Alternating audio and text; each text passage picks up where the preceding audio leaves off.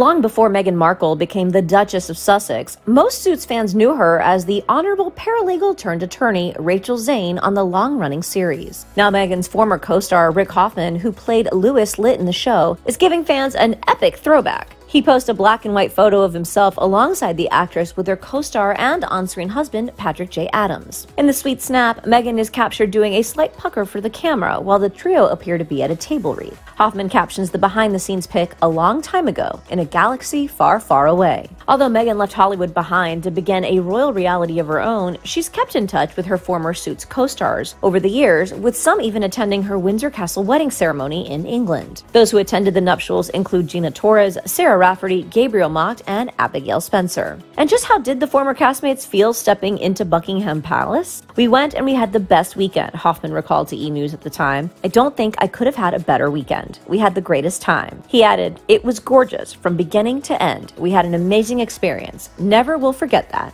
ever." Thanks for watching E! News. Have thoughts on the story? Sound off in the comments below. Be sure to hit that subscribe button so we can keep you up to date with the latest in celeb news daily.